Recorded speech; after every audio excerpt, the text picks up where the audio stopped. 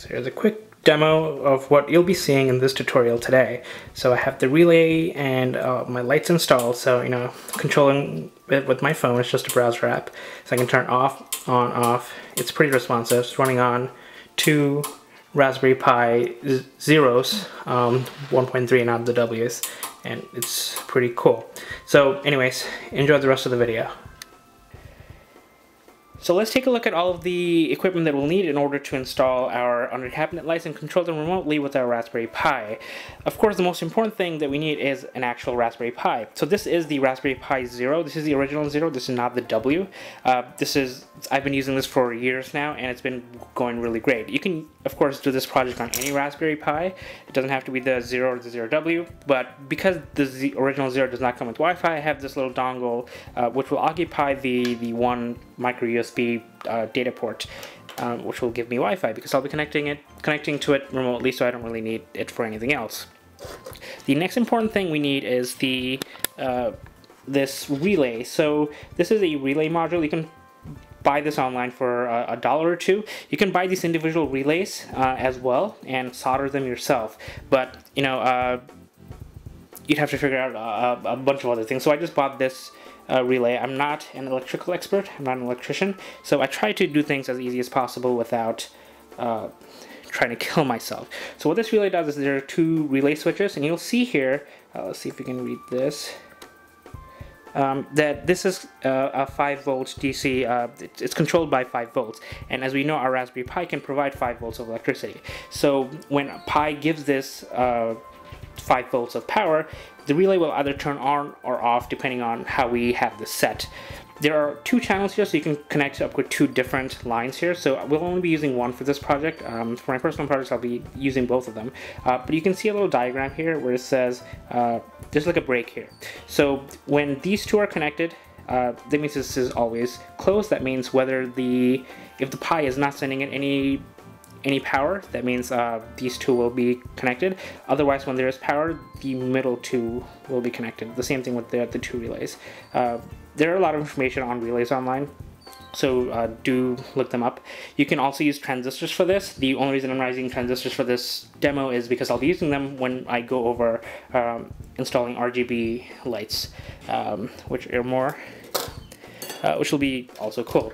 The next thing I have is power. This is a power cable that we will be using to supply power to our lights. So this has these male and female connectors here. So this is what it looks like, and it takes a positive and ground connection here. So you need a both male and a female. So what I have in the middle here is just a break in the line, which these 2 lines will be going into the relay so that we can use our Pi to control the relay and say, hey, connect these. So what will happen in the relay is that these will be connected, power will come on. When we say, hey Pi, turn it off, these will be disconnected and the lights will turn off. So relays are pretty simple, and the same thing happens in a transistor, much faster, and you don't hear a click. You'll also need a couple of jumper cables. So you can do this a couple of ways. You can make your own hat to connect the Pi and the relays together. For this demo, for the purposes of this, I'll be using just jumper cables, which I'll just hook into my Pi Zero, and then plug these pins into my relay. There are pins here, just for simplicity's sake for this demo. And of course, you'll need a LED strip. LED strip. So I have these 50/50 SMD LEDs. I'll try and not solder and try and use this as a whole, which probably won't happen for the whole project. So, but because this comes with a female, and yeah, it's a female 12 volts end here. So if you do cut things and you do want to spread them out, you'll need to solder at the breaks here, which I probably will have to do. The next thing you need is power for both the Pi and the lights. So I have this 12 volt, let me grab this, whoops. So I have this 12 volt connector. It supplies 2 amps of power, which is more than enough for my project, and it converts 10 volts to 12 volts for this project. And power for the Pi, which for this part of the demo, I'll just be using a power bank, and just to keep it simple. The next two things are pretty optional. So under my cabinets, I brought these LED extrusions, which I will install the lights here.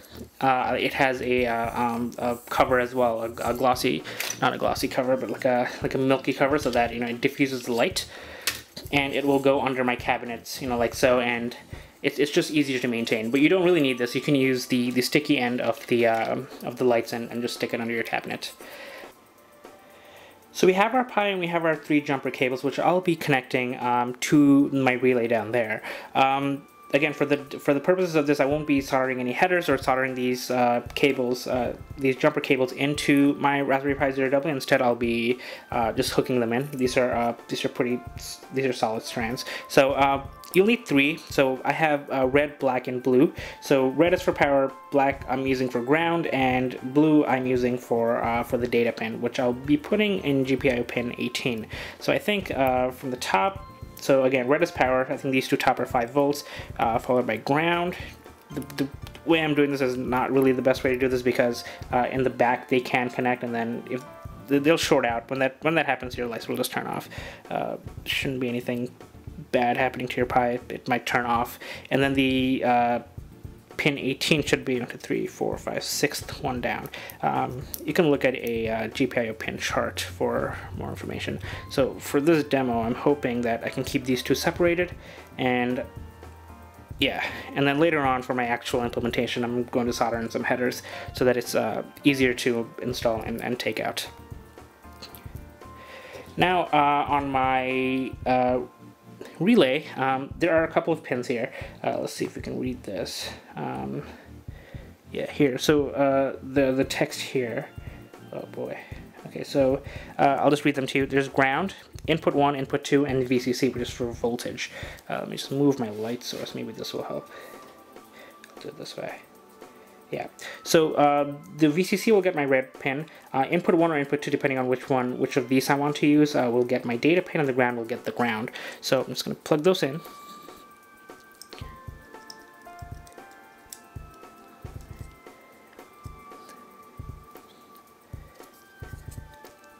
And I'm using input 1 because I created these headers, and it's connecting they're side by side. So there you go, the connection between my relay and my Pi is set. The next thing we want to do is set the connection between our wires here, so that we can cut the power on and off as we see fit. So these two will go into any of these two. So I'll probably put them, make sure that they're always open. That means there's no connection between them. So I'll put them in the, so this is input 1, right? Yeah, K1, and then I'll put them here and here. It doesn't matter which one you do. So let's do that. Okay, so I just screwed them in. There's nothing special, you loosen the screw here, push the wires in and plug them back in. So now we have an actual circuit, only when the Pi is giving it power and the two circuits are actually closed. When that happens, the third one will disconnect. So you have some freedom on how to actually run this. So you can either say, hey, when the Pi is powering it, give it power. Otherwise, the default will always be on, which is, the Pi isn't supplying it power. It'll be connected. It's pretty simple, right? Okay, so now we need to test the system and actually do the software. So just to get started, I'm just going to start connecting things. So we'll have the male connector from the relay going into the female connector of the strip. The female connector of the relay will go into the male connector of the actual power source, which is here, which I'll plug into the wall in a moment. Because my Pi Zero does not have Wi-Fi, I will plug this into the data slot, and then I will power this with my power bank.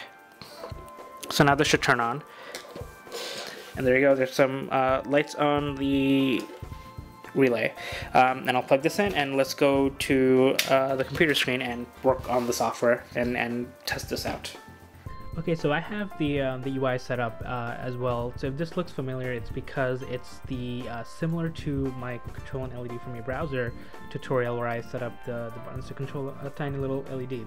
We're using the same concept here, and the code for this specific application can be found on my GitHub. So if you don't already follow me or any of my repositories, feel free to do so at Nastronaut. I'm still working on this at the time of me making this recording, but by the time this video is up, I should be more completed. So let's do a quick test, and then I'll go over the code and how to quickly implement it. So as you can see in the corner of your screen, I click on turn on, it turns on. If I turn it off, you can hear a little click, which is the relay switch turning on and off. This is the electromechanical switch inside the relay that's actually connecting and disconnecting what's happening. One cool thing that I did here that I didn't do in my tutorial here is I made the button persistent. So let's say if I turn it on, I'll refresh, and the button stays turned on, right? So when I come back, no matter who comes back, it's not just me. I'm not storing this in cookie. I'll show you where I'm storing this in the code, and it stays off. And I click on turn off, and I refresh, and it stays in that state perpetually for that specific light. So I think that would be pretty useful. So let's go through the code and very quickly, because it uses the same implementation as my previous tutorial on how to turn on your LED. You can go through this tutorial if you're interested in how to go through your headless Pi, how to use the rpy.gpio library, how to run Apache, Flask behind Apache, and a simple Ajax tutorial. And of course my README on this specific repository will be updated with all the steps. So what I have is that I have installed Apache here, so I won't go through the installations again. And let me see, var HTML. Here I have a directory called kitchen lights, so cd kitchen lights, and all of my code is in here. You can ignore this directory here. It's how I cloned this repository, so I can do git pull, and it'll sudo git pull. I don't have to fix that at some point. What will happen is that it'll look at my repo here for changes and then pull them in. And if you're not, it looks like I made a change to status.txt. Yeah.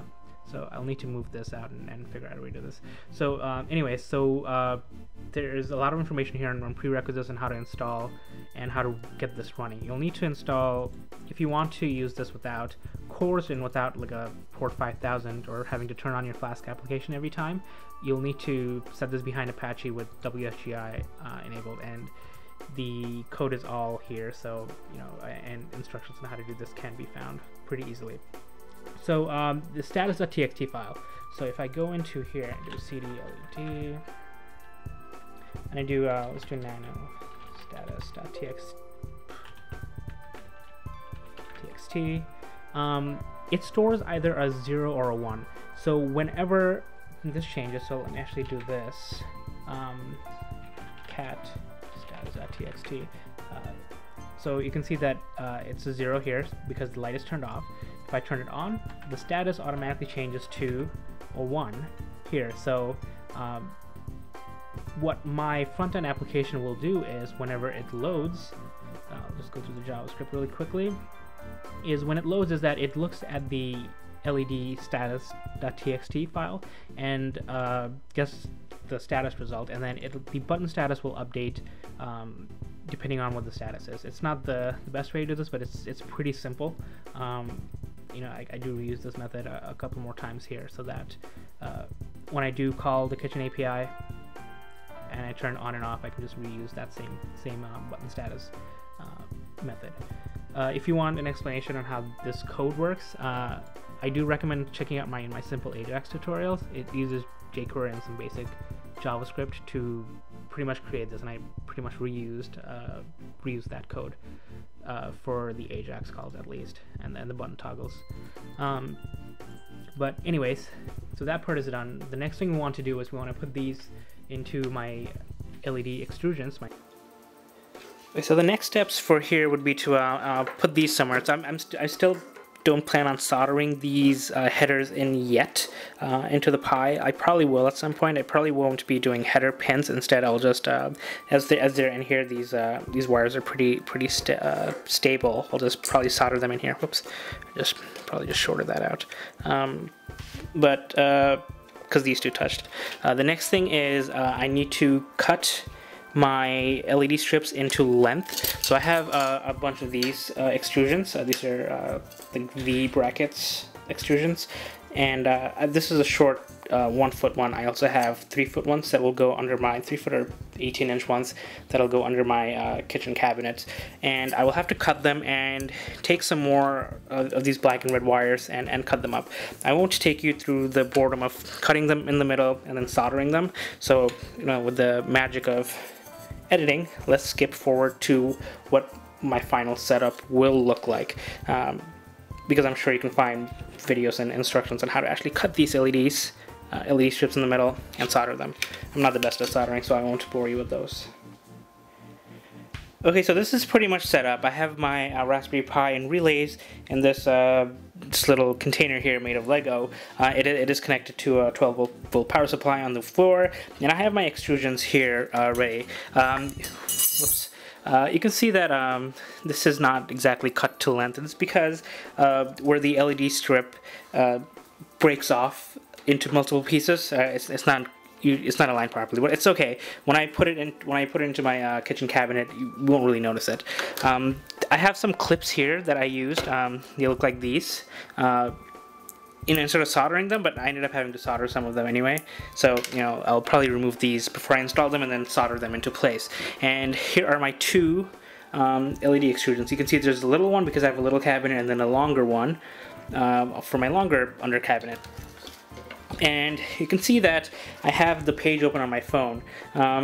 Since it's mobile friendly and it looks pretty good on my phone, it's just a big turn on button. When I start adding in more lights, the buttons will get smaller, but it'll still look pretty mobile friendly. And just test it out. So click on turn on, you know, the lights turn off, turn on, you know, it's pretty bright. And when it's under the cabinet, it'll light pretty much anything under the cabinet. And turn off, on, off, on, off. Works pretty well. I'm going to, there are a couple ways you can install these in other cabinets. So these extrusions come with these like metal brackets that you can screw into place. So they kind of just latch on here, and they'll hold this into place if you just screw this on. I won't use this because I'm already going to be making holes in parts of my cabinet. I don't want to make more holes. You can use double-sided tape and just tape these on. But I like actually using like these Velcro. The one side tapes onto the lights, and the other side tapes onto the under the cabinet, so that I can just quickly just pop them in there and take them out if they ever need maintenance, or if I need to replace any of these strips. It's easier. So I only have one of these left, so I'll be buying more later. But I'm gonna put these in, and then I'll go install them in my cabinet. The desired end state for my project would be something that looks like this. So I'll eventually be taking out the Raspberry Pi and relay from my Lego set and putting it into a junction box that looks similar to this. So this is what I'm putting on the other side of my cabinets. So it's just a simple junction box with some holes cut out so that I can connect to the relays. The screws, it's screwed into the back. These screws are nylon screws, not metal screws, so they're not conductive. Same here on this side, even though these are metal, they're not making any contact with any electronics, and it would just close up. You can see that this Raspberry Pi has some headers that I soldered on, and this is the again, this is the Raspberry Pi 0, not the W, so it has the Wi-Fi adapter here. And then I'll just plug these in, close it up, and it'll be a neat little box. So it'll only have 3 tiny wires coming out. So it has these input and output for the relay, the Wi-Fi adapter, and the power for the Pi. Okay, so what I have here is pretty much the finished product. I put the LEDs inside this extrusion here, put some tape at the end, and you can see that I attached some Velcro, the 3M Velcro straps that I showed you earlier, and I do have the wires running through. I have this one installed. You can see I drilled some holes here. I have this other one. It's pretty dark here, so once I turn it on, you'll see exactly what I mean. But let's look at the connection here. So this is inside my cabinet. As you can see, I just bypassed my Lego and put it into this junction box that I showed you earlier. So the holes are coming in from the bottom, and it's connecting, and will turn the lights on when I attach this in, when I put this back in, and then I use my cell phone to, I'm just gonna stick it in there, right? Pretty cool. And you can see that I do have an outlet with USB here, so I have that connected. So let's turn on my phone and just try and do a live demo. So I'm gonna turn my lights off. You can see my phone here. It's the turn on button. Turn on. There you go. It's turned on, off, on, off. I do like how the button looks, you know, in the dark. You can hear the click on the relay. Pretty sweet. I'll tuck this in later, this little wire. And one thing I didn't show you earlier was that, you know, my cabinet is longer than just these two. So I do have, you know, another cabinet set up over there with lights coming in. It's lower power. The power adapter that I'm using is lower power, so it's not as bright, but you know, it's two different Raspberry Pis controlled by the same button. And here you can see there's a left on, right on button, so I'm just gonna step back here. I'll show you that that does work. So, you know, left on, you know, it turns it on and off, and this toggles the right side. And this is the override. So I'll have both the single control and the multi-control Raspberry Pi on Raspberry Pi control code on GitHub, so do check that out. So anyway, this is my finished product. I'm pretty happy with how it came out, and I hope you can install something like this similar in your home. You know, it doesn't have to be under cabinets. You can put them in the living room, dining room, etc. I plan on installing some more in my living room as well. Well, anyways, thanks for watching. Whoa. The response is pretty quick. Thanks for watching. Have a great one.